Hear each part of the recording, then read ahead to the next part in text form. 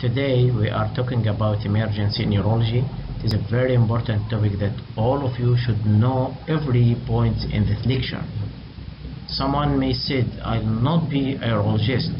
Even if you are not a urologist or you are not hoping to be a urologist, you may or you must in faces with cases like this in the emergency unit. I am Professor Wael Gamal. I'm specialized in the urology and in the stone field, but I have to know the emergency. I am the chairman of the urology section at the Egyptian Urological Association. I am also board member in the EULIS. EULIS is the European section of urolithiasis. I am also board member in the International Alliance of Urolithiasis. Why I tell you all about my position? Because all of you must know you have to have a position in the societies in your specialty, whatever the specialty. What is the definition of emergency? Emergency arises when a condition requires rapid diagnosis and immediate treatment. The patient may ask you to postpone him till the next day or after a few days. You have to refer the patient for immediate management. We divide the lecture into two main categories: non-genital, including hematuria, renal colic, urinary retention, infection, acute renal failure, trauma. And the genital one, including phimosis, paraphimosis, priapism, penile fracture, and acute scrotum. Talking about hematuria, means blood in urine. You have to differentiate between different types of hematuria, either macroscopic, that's seen by the patient himself. It is either gross hematuria or frank hematuria. Microscopic, that need microscopic examination, which means that the hematuria is mild. Very important, you have to know that the hematuria is painless or painful. For those with painless hematuria, it is very important in old age to maybe malignancy. For those with painful hematuria, we are thinking about something like stones. There's something associated with pain. Also, you have to know that initial hematuria may be related to the urethral pathology, maybe terminal hematuria. It is very important in cases of bilharziasis. Maybe total hematuria, not initial, not terminal, but it is a total, mean there is a pathology that causes hematuria, total hematuria. Maybe it is due to medical cause, something in the kidney, or urological cause that's called surgical hematuria. Medical cause, very important in case of glomerular or non-glomerular, like those with interstitial nephritis, glomerular nephritis. When I think you studied this issue in the last year in the pediatric department when they are talking about glomerular nephritis. So when a child coming to you with still like urine, what's called hematuria, you have to think in glomerular nephritis.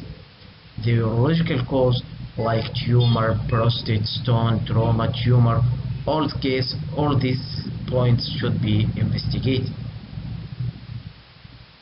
Very important when talking about medical cause of hematuria, it's mainly or mostly associated with what's called RBC's cast. Very important, also may be associated with proteinuria. Investigating a case of hematuria, the patient usually presents with hematuria. The hematuria is alarming for a patient at the presentation. Maybe it may be massive hematuria associated with urinary retention. Maybe the hematuria due to renal cause associated with renal colic. How to diagnose or proceed with cases like this? First of all, you have to know the history of drug intake. You have to ensure that it is hematuria. It is not a concentrated urine, dark urine. You have to do urine analysis. You have to do lab investigation for bleeding. You have to go for radiology like CT, and even if nothing is diagnosed, you have to go for even cystoscopy or flexible ureteroscopy. And all of you know the treatment is the treatment of the cause according to the diagnosis. point in emergency in the non-genital is the renal colic. Very important, and anyone in emergency hospital should see cases like this. The commonest urological emergency, as I said, you have to see it at any place. The clinical picture, you have to know the clinical picture very well. Renal colic is severe in nature. It is not like any pain, it is severe. How you know that it is severe? The patient should go to emergency hospital or should seeking for medical advice even in the midnight. It is severe in nature. It is mainly posterior. It is not anterior pain because the kidney is a retroperitoneal structure. It is colic in nature. It is associated with other urological symptoms like hematuria, like stone passer, like previous stone operation. It is associated with other symptoms like GIT symptoms. It's associated with vomiting. It's a very common association, the renal colic associated with vomiting. It is sudden onset, sudden offset, short duration. The patient responds to strong analgesia, not responding to rest or any other line of simple treatment. Differential diagnosis, sometimes there is a stone in the iliac fossa in the lower third. There is differential diagnosis between it and other ovarian pathology, very important. Between the appendicitis, very important. The appendicitis, the patient is calm, leaning forward, the pain mainly anterior, and when we did total leukocytic count, the patient had leukocytosis. Sometimes there is differential diagnosis of diverticulitis or even the ectopic pregnancy. How to diagnose? By ultrasonography, you will find that the kidney is obstructed. When we do QB, if the stone is radio opaque, you will find the stone in the ureter or even in the kidney. And the most and the best way to diagnose is the non-contrast CT, because it can diagnose both radio opaque and the radiolucent stone. Also can diagnose the degree of back pressure or any associated other pathology. No place for intravenous urography during renal colic. In cases of pregnancy, this is the only indication for MR urography, because we cannot do CT for pregnancy, or we can, the best is the MR urography. What is the cause of renal colic? Mostly the cause of renal colic obstruction. The most common cause is obstruction by stone, sometimes obstruction by clots, maybe obstruction by any pathology in the bladder, stricture. All these are causes of renal colic.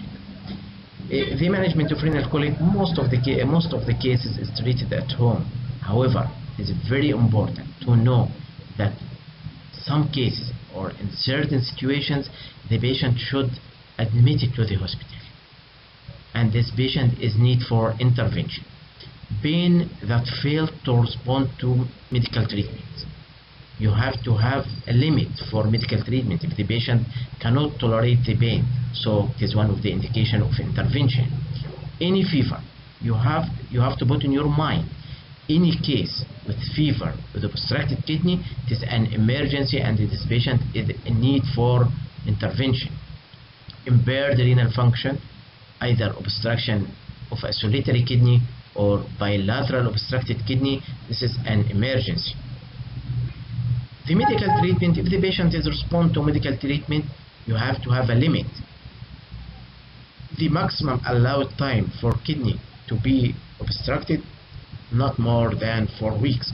So if you give a patient medical treatment for 1 week, 2 weeks, 3 weeks, and this stone is just progressing but still the kidney obstruction, in this situation you have to send the patient for intervention.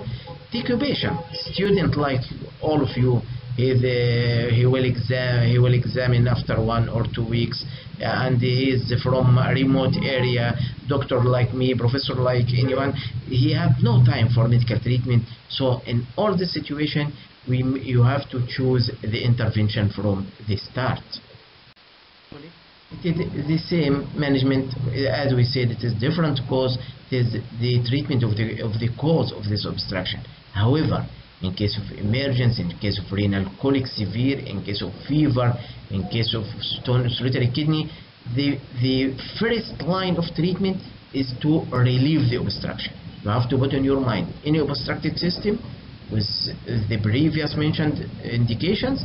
You have to relieve this obstruction either by insertion of a double J stent from below or insertion of percutaneous nephrostomy tube to relieve the obstruction. Then the patient will tolerate the pain and they get a good general condition. So go to for definitive treatment. If it's stone ureter, stone kidney, whatever the cause, you have to treat the cause. Urinary retention is very important emergency in urology. We have two types of retention: acute retention and chronic retention. Acute retention is painful inability to void with full bladder. The cause of acute retention is very important. There is something infravesical below the bladder, either prostatic abscess, stone posterior urethra, urethral trauma, urethral bleeding. Any pathology below the bladder can cause obstruction. The second cause is very important, and all of you have to put it in your mind. You hear some patient in acute retention, the urethra is free, there is no stone, the prostate is free. So what is the cause? Don't forget the neurological cause. Sometimes there is neurological problem that the bladder cannot contract, like sacral nerve compression or reflex pain postoperative for those like postpartum or post-piles operation. The patient there is the pain and they cannot micturate, although no infravesical obstruction.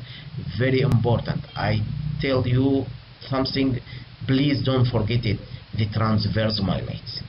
Any case of acute retention there is without any infravesical pathology, don't forget the transverse myelitis and refer the patient for the neurological doctor for neurological assessment. Management of acute retention, as we said, when we said obstructed kidney or persistent colic, relieve the obstruction. The same rule. If the urethra is healthy, you can insert a urethral catheter. If the urethra, there is a problem in the urethra, you have to insert a suprapubic tube. Just relieve the obstruction.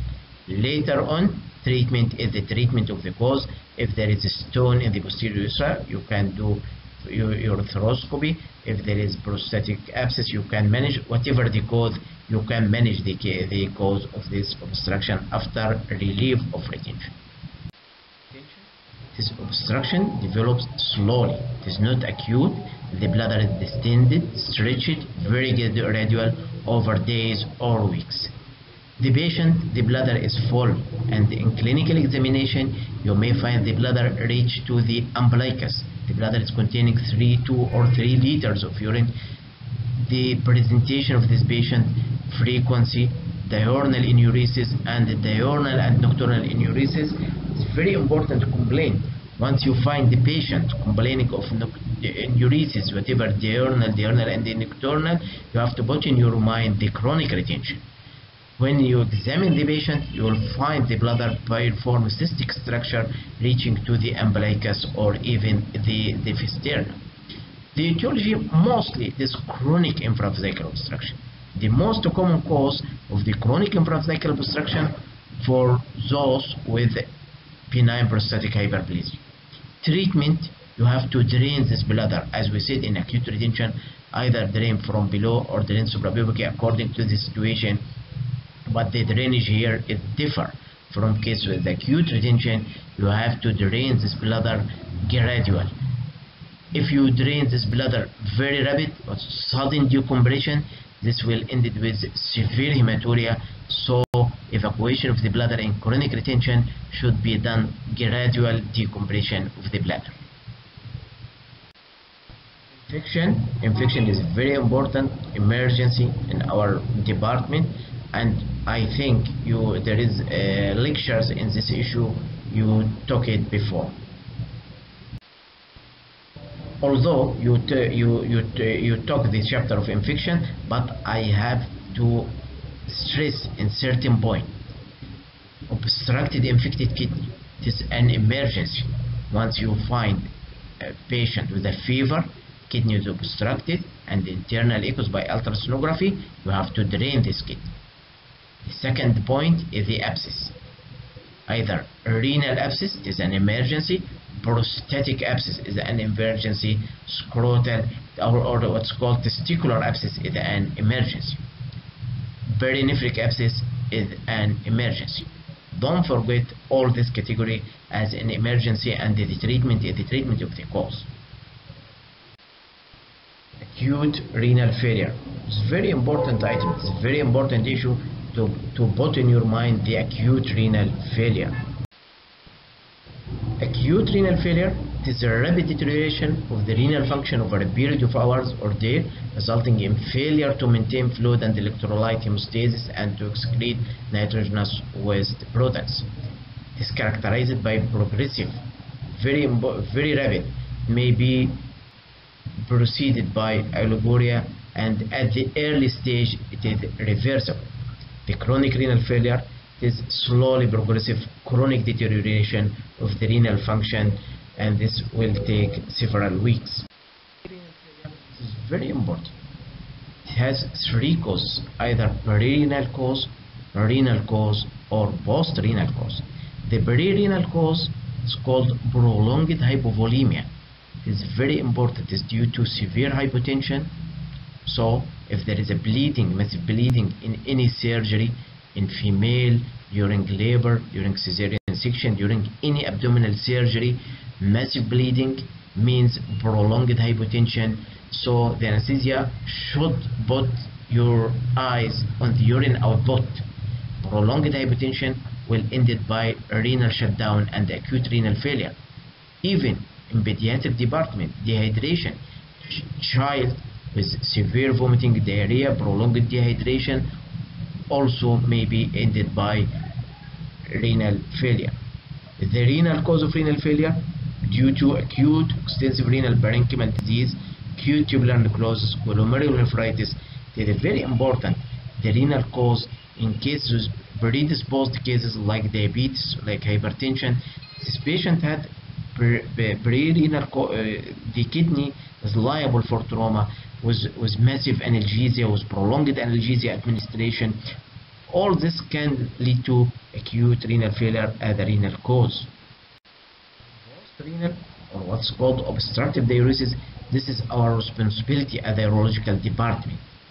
If there is bilateral urethral obstruction, like bilateral urethral stone, and the patient is anuric, no urine, periurethra, with empty bladder, we said acute retention, no urine, periurethra, with full bladder. Here the anuria is the obstruction at the level above the bladder, supravesical obstruction. This is very important. Or obstruction of a solitary kidney, stone in a solitary kidney. This will lead to acute renal failure. It is an emergency, and we are in need for rapid decompression of this kidney. Sometimes malignancy infiltrating both ureter, sometimes post-abdominal perineal surgery or gynecological or obstetric surgery like cesarean, but complicated cesarean with bleeding. They may ligate the ureter bilateral. All this situation can be ended with acute renal failure or obstruction. The clinical presentation, renal pain associated with renal pain is called or renal colic, volume overload and electrolyte disturbance that occur due to renal failure. This may be ended with multiple systemic manifestation, GIT manifestation, the patient complaining of anorexia, nausea, vomiting, respiratory manifestation, acidotic breath, and if the main respiratory sign, maybe the patient may be associated with central nervous system irritability, disturbed conscious level, and even uremic coma. Cardiovascular manifestation like hypertension, generalized edema, congestive heart failure, and pulmonary edema. It's a very important manifestation for acute renal failure. Investigation for acute renal failure, urea and creatinine, very important. The cardinal feature of acute renal failure is decline in the glomerular filtration rate. In routine clinical practice, it is usually identified by a rise in serum blood urea and the creatinine level. Creatinine clearance measurement It's very important to assess the renal failure, and it will be associated with hyperkalemia, which is very dangerous, and acidosis. Investigation including abdominal ultrasonography, abdominal QB, which is not, it is only for the radiopaque stone. The main ministry for diagnosis of any obstruction or cause of obstruction is the CT urography. As we said, it can diagnose both radiopaque and radiolucent stone. It does not need colonic preparation. It gives us idea about the kidney, the other kidney, the ureter, the bladder, give us the idea about the urinary tract, but the disadvantage is still expensive when compared with the QB. Treatment of acute renal failure, very important. There is indication for dialysis. Case of pericarditis, the change in irritability, change in the mental status, hyperkalemia, acidotic breathing, fluid overload, and pulmonary edema. All these are indication for dialysis. As we said, treatment is the treatment of the cause. Case of perirenal, prolonged hypotension, prolonged bleeding, so you have to replace with blood transfusion. In case of renal cause, go for forced diuresis and aggressive fluid repletion with diuretics, loop diuretics as furosemide or osmotic diuretic like mannitol. If failed, the patient may take 2 or 3 sessions of dialysis. For those with post-renal cause, if the patient general condition is bad, like acidosis, diabetic conscious level, dialysis 2 or 3 sessions till improvement of the general condition. If the general condition is good, relief of the obstruction, as we said, with a temporal minimally invasive maneuver passing either from below urethral catheter or percutaneous nephrostomy. Then after the general condition and the creatinine become normal, go for treatment of the cause. When we are talking about the urinary tract trauma, it is either renal, urethral, bladder, or urethral. Renal injury, the kidney relatively protected from traumatic injury, so considerable degree of force is usually required to injure the kidney. Because the kidney is protected with a perinephric fat, it is protected with the lower rib and the back muscle, so it is mostly protected from each side. The mechanism and the causes of injury: blunt direct blow may be associated with fracture, major trauma may be associated with fracture rib, acceleration, deceleration, road traffic accident, falls from a height, falls onto flank, or penetrating like knives or gunshot. Diagnosis is very important. If there is a blunt trauma to the back, major blunt trauma, motor car accident, penetrating wound.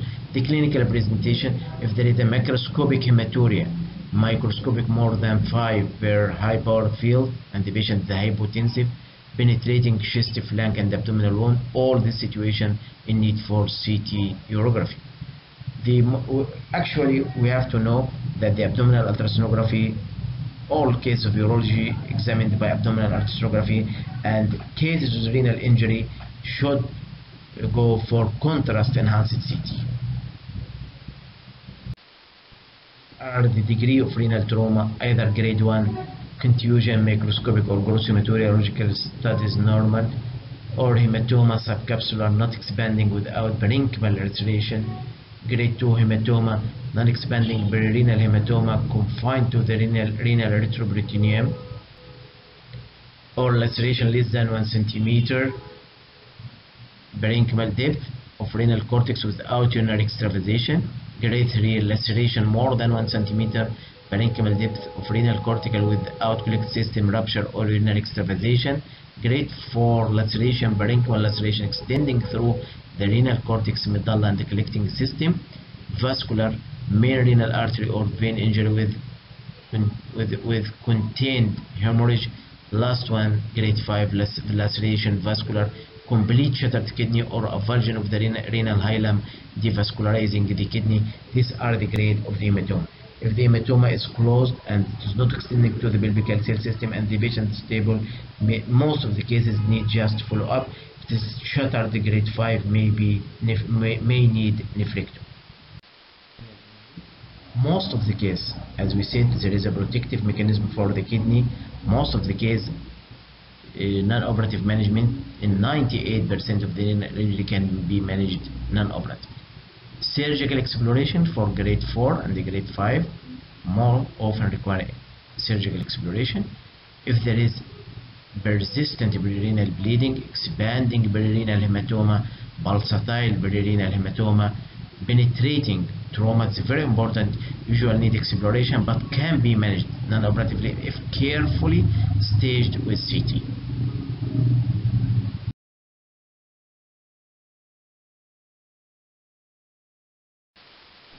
Injury. The ureter are protected from external trauma by surrounding bone structure, muscles, and the other organs. Very difficult that blunt trauma cause injury to the ureter. They cause external trauma or internal trauma. This is the more external trauma, intraoperative or internal trauma. It is very common during ureteroscopy. It's very important. The most common cause of ureteral injury, the iatrogenic. During ureteroscopy, there is the perforation, there is the ureteral avulsion, whatever the type, but it is associated with ureteral trauma. Ureteric injury, as we said, external trauma, it is rare. It is a need for severe force, penetrating wound like knife or bullet wound to the abdomen, lower chest, to damage the ureter as well as the other organ. Internal trauma, more common than the external. During the surgery, hysterectomy or oophorectomy, sigmoidocolectomy, cesarean section. Most of the ureter injured during this difficult surgery. The diagnosis of ureteric injury require high index of suspicious, like cases with difficult cesarean, the cases of both the hysterectomy and the patient come with obstruction or urinary collection. You have to put in your mind the ureteral injury. You may discover it intraoperatively if the surgeon is alert and know this complication can occur in different situations, may be diagnosed intraoperatively. Late, the urine is collected intra-abdominal and the patient may be presented with presence of urine in the peritoneal cavity seen by ultrasonography, and the patient presented with ileus, prolonged postoperative fever, unexplained fever, persistent drainage of fluid from the abdomen or the pelvic drain. The treatment of this obstructed or ureteral injury, very important. Don't forget these cases. You have to drain the urine collection. You have to put an oophorectomy tube in the kidney to withdraw the urine, or what's called divert the urine from the direction to the injured ureter. Later on, after 1 month or 2 months, after the situation is get calmed down, you can go for surgery and repair this injury.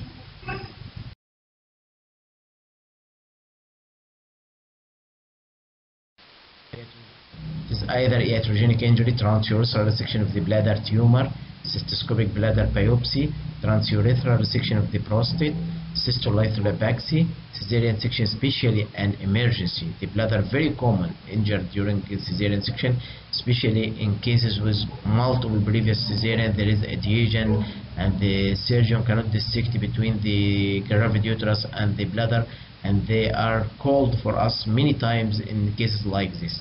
Penetrating trauma to the lower abdomen, blunt pelvic trauma is associated with pelvic fracture, may be associated with bladder trauma. It is either intraperitoneal perforation or extraperitoneal perforation. The peritoneum overlying the bladder had been breached along with the wall of the bladder, allowing urine to escape into the peritoneal cavity. In this situation, by ultrasonography or even by CT, we'll find the urine floating in the peritoneum, needs drain and exploration.